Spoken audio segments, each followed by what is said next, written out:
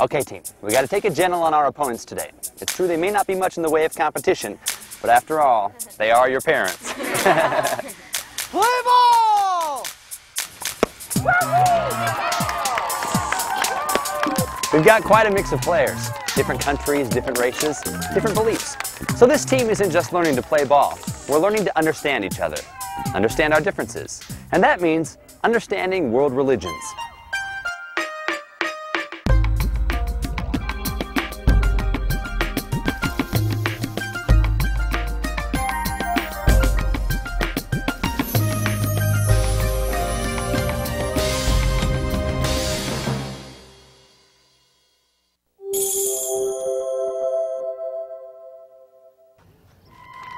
Sutara and her dad, Farhad, are Muslim. That means they follow the religion of Islam. Today, there are more than 1 billion Muslims living all over the world. That's about 1/6 of the world's population. To understand Islam, the first thing we should know is what that name means. Islam is the Arabic word meaning surrender. Muslims believe that they must surrender to Allah, the only God, and live the way God intends. Muslims believe that God's message was revealed to a prophet or messenger of God named Muhammad. The story of Muhammad and Islam begins in the deserts of Arabia, but today the story continues far beyond those desert sands.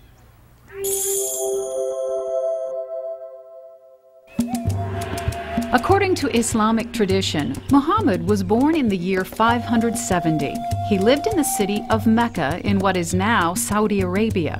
Muhammad became a rich and successful merchant. He was also a spiritual man who often went up into a cave in the mountains outside Mecca to meditate. It was there, Muslims believe, when Muhammad was 40 years old, that he had a vision that changed the world.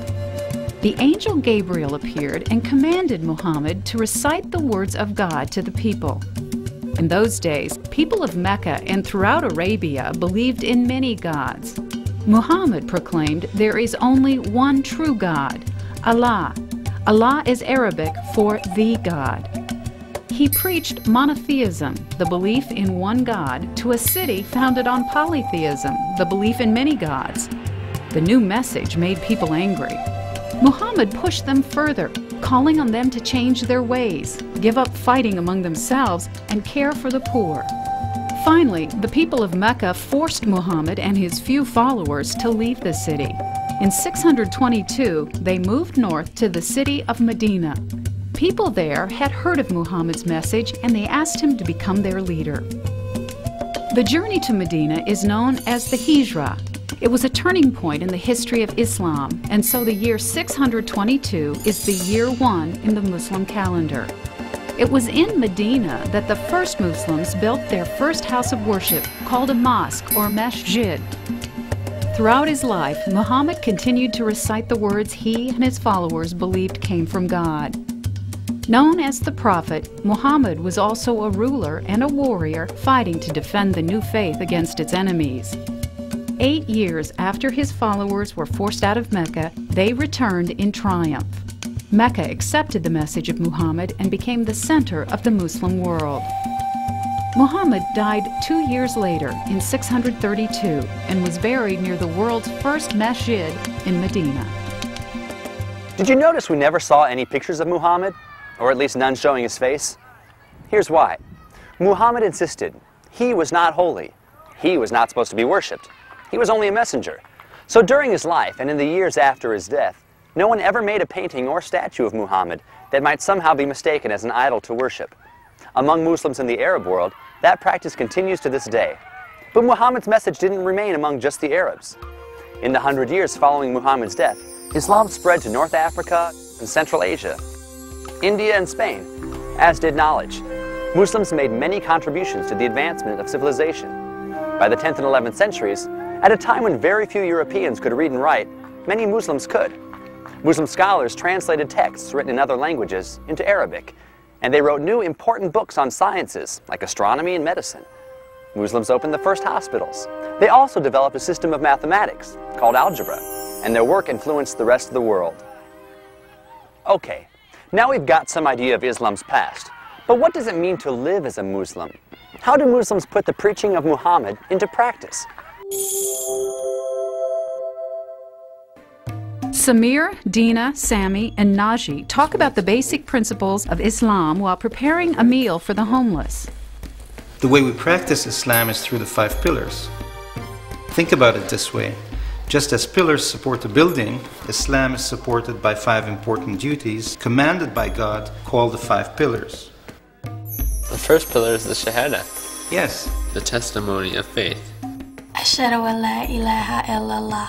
We say the words of the Shahada many times throughout the day, especially during our 5 daily prayers. The words of the Shahada mean that we believe in no God except Allah in the Arabic language, and that Muhammad, peace be upon him, was his messenger. Muslims will always say peace be upon him out of respect whenever they mention any prophet or messenger. The second pillar is Salah. It's the daily prayer. Yeah. We say prayers 5 times every day. At dawn, at midday, mid-afternoon, after sunset, and once again in the evening. And now we've reached pillar number 3. Zakat is the money that Muslims must pay to the poor. It can be used to feed the hungry or take care of people in need.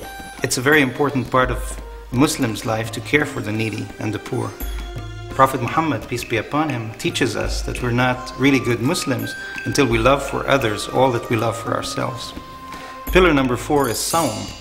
It's a time when we go without eating or drinking from dawn until sunset. We do this every year during the holy month of Ramadan. It helps us control our appetite and also our anger and what we say. It teaches us not to be selfish. It teaches us to be grateful for what we have. Well said. You know your pillars well. The last pillar is Hajj. Yes, Hajj is the pilgrimage, the trip that every Muslim must make to the city of Mecca at least once in his or her lifetime. And it's a wonderful experience because Muslims get to know how they're all equal before God, regardless of our different colors, different languages, and different nationalities. Dr. Farouk Khan and his wife, Dr. Arfa Khan, have made the pilgrimage. Mecca for a Muslim is the focal central point of our faith. The most holiest place for the Muslims. We face Mecca when we pray, whether we are in the United States or in Indonesia, everybody is facing towards Mecca. Every Muslim is expected, if they can afford it physically and financially, to go there once in their lifetime for the pilgrimage of Hajj. And when I was in Mecca and the first time I saw the Kaaba, it was unbelievable, and I felt the presence of God right there. There is a black stone in the wall of the Kaaba. It is said that this stone fell to earth from heaven as a sign of God's promise to his people. As we circle the Kaaba, every pilgrim tries to kiss or touch the black stone. You basically kind of come face to face in a place where the prophets have walked, where history has been made, where civilizations have come from. It's overwhelming, and it's something that you remember for the rest of your life. With 2 million people, they all dress the same to show that everyone, rich or poor, is equal in the eyes of God. All the men wear about the same kind of dress. They have 2 pieces of unsewn cloth. There is no difference of color, social background, your stature in society. You could be standing next to a king or a beggar. It makes no difference. All you think about is God and brings you very close to God. Making the Hajj to Mecca may happen only once in a lifetime, but every day, every Muslim practices the ritual of Salah, the daily prayers. Prayer is important in the life of a Muslim. A Muslim performs the ritual prayers 5 times each day, no matter where he or she happens to be. On Fridays, Muslims gather to say midday prayers as a community at a mosque or masjid.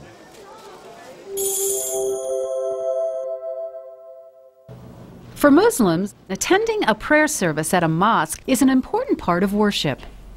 My name is Ghazi Khan Khan. Allahu Akbar, Allahu Akbar, Allahu Akbar. Before we go inside a mosque, we should, number 1, take off our shoes. Most mosques also have an area for washing to show respect for the house of God. This wash is called al-wudu. It is the ritual or the special way to do washing, and then you're ready now to face God Almighty in the service of the prayer. Boys and men pray in one section of the mosque, and women and girls pray in another section. You will notice that people wear loose clothing. My name is Salia Khwaja, and this is called a hijab, and most people wear it to cover their hair in front of men or in front of strangers. You will see also men wearing different types of hats depending on the cultural habits of the area where that particular Muslim came from. It's called tagiyya. Alhamdulillah nahmaduhu wa nashkuruh. Anyone who leads the prayer itself is called al-imam, meaning the first in the rows. And in each mosque you will see a niche on a wall that is the direction of Mecca. Al-mihrab is the niche. You notice there are no pews, no reserved chairs for anybody. Whoever comes first goes the first row. As you notice, when we do our prayers, we have to bow to the majesty of God, and then we have to prostrate to the majesty of God. And so by prostrating, we put our forehead, nose on the floor. And this is my prayer beads. So every time I move one, I mention one of the 99 attributes of God. The merciful, the compassionate, 99 such names. But there is nothing holy about a prayer bead, it's just something to count with. You notice in our mosque has no statues, no pictures of any human life. See, in Islam, God is the creator, the power. And so to have a picture of a prophet, even a prophet Muhammad, peace be upon him, because we don't worship pictures, we worship the spirit of God, the creation itself. No statues, no paintings, but Muslims have another way to make their places of worship more beautiful. Look at these walls. These aren't just decorations, they're words. Words of the Quran, the holy book of Islam, are written in Arabic. Arabic is the language they believe was spoken by God to Muhammad. Many say to translate the Quran is to change the words of God. So Muslims throughout the world are urged to learn the words of their holy book in Arabic.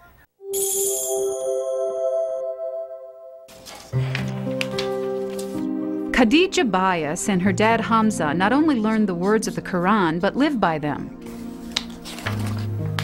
We believe the words in the Quran are the words God revealed to the Prophet Muhammad, peace be upon him.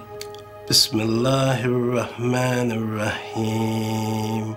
He passed these words on to his followers, and they were written down for us to read and remember. Muslims read the Quran to learn how to live in a way that pleases God. Even before we learn to read, we learn to recite from the Quran.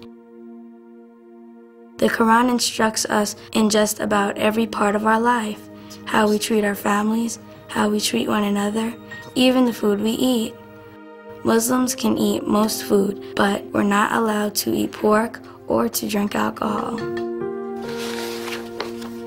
The Quran isn't just a book of rules, it's a book of beautiful verses. In the name of Allah, the Beneficent, the Merciful, praise be to Allah, the Lord of the worlds, the Beneficent, the Merciful, Master of the Day of Requital. It sounds even better in its true language, Arabic. A'udhu billahi minash shaitanir rajim.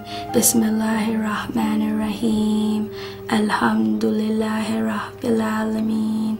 The words sound like poetry. Some people call it the language of heaven. Muslims believe that the Quran is the word of God, but it's not the only important sacred writing in their lives. The Hadith contains stories that were collected by Muhammad's followers about the things he said and did. Muslims use the Hadith as a guide for living in a way that is pleasing to God. Important Islamic writings like the Quran and Hadith provide the basis for a collection of religious laws and duties called Sharia.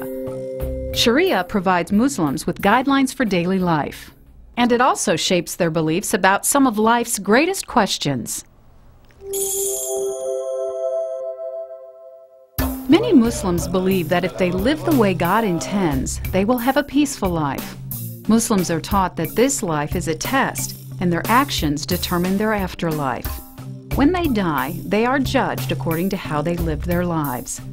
Muslims who have led a good life believe they will be rewarded in paradise, which the Quran describes as a green garden filled with trees and flowers. The Quran teaches that wicked people will face eternal punishment after they die. But Muslims also believe that God will be forgiving as long as people ask for forgiveness. But not all Muslims believe the exact same things or practice Islam in the same way. About 30 years after Muhammad died, Islam split into two different groups or sects. The majority of Muslims are Sunnis. About 10% of Muslims are part of the Shia or Shiite community. Many Shiites live in Iran and Iraq. The reason for the split is rooted in the differences of opinions about who should be Muhammad's successor, how Sharia is interpreted, and by whom. Islam is about life's joys, as well as its mysteries, and some of the most joyous Muslim traditions are celebrated to welcome their children into the world.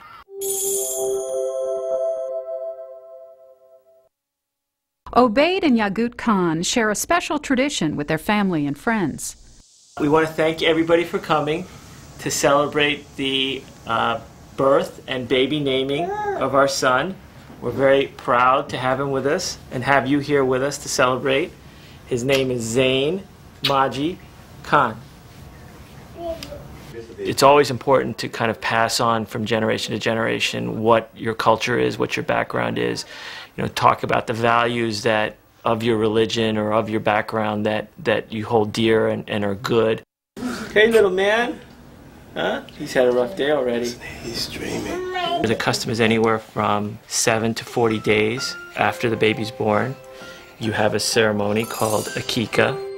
In that ceremony, you are supposed to announce to the world what the baby's name is, and you're supposed to shave the baby's head.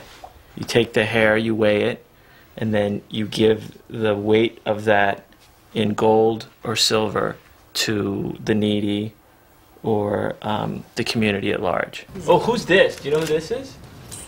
That's the doctor who delivered your little brother. We named the baby Zain. It means beautiful. That was the great-grandson of the Prophet Muhammad.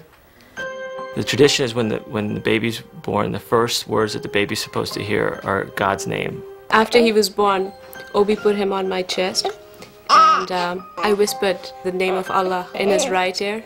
The reason for that is, by tradition, it's required that the first word the baby hears is the name of Allah.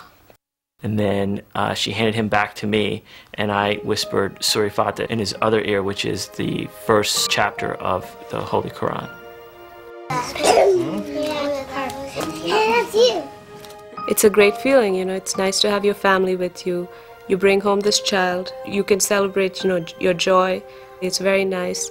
At the same time, you can teach your children the tradition, their religion. You can tell them what it's like. We've been doing this for generations and the importance of it.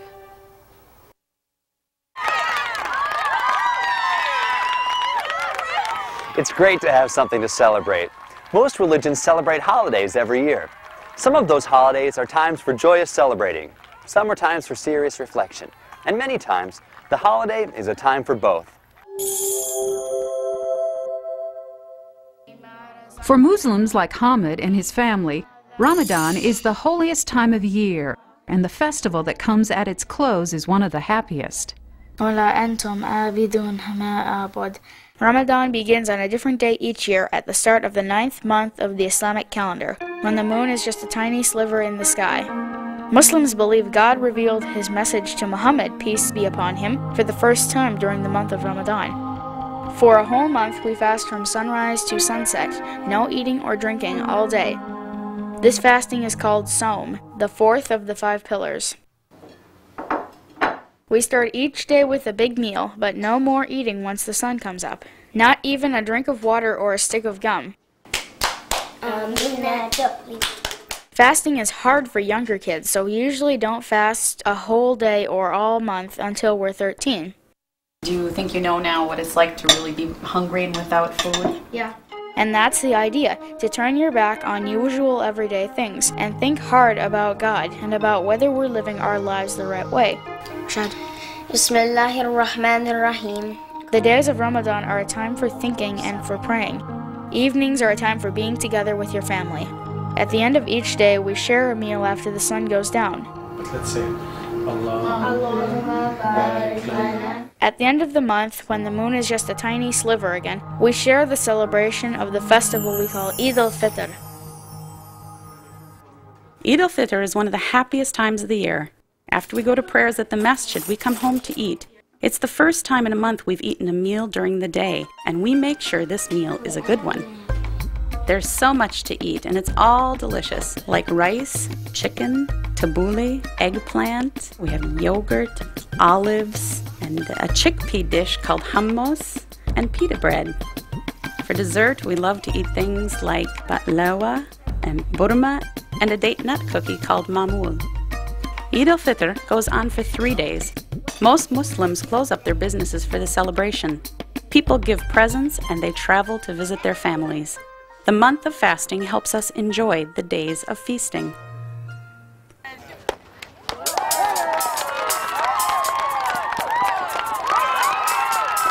Well, the kids are winning, as usual, and the parents seem to like it that way. You know, it's an interesting thing about a baseball team. Different players playing different positions make a team stronger. We can learn to understand those differences and learn to work with them.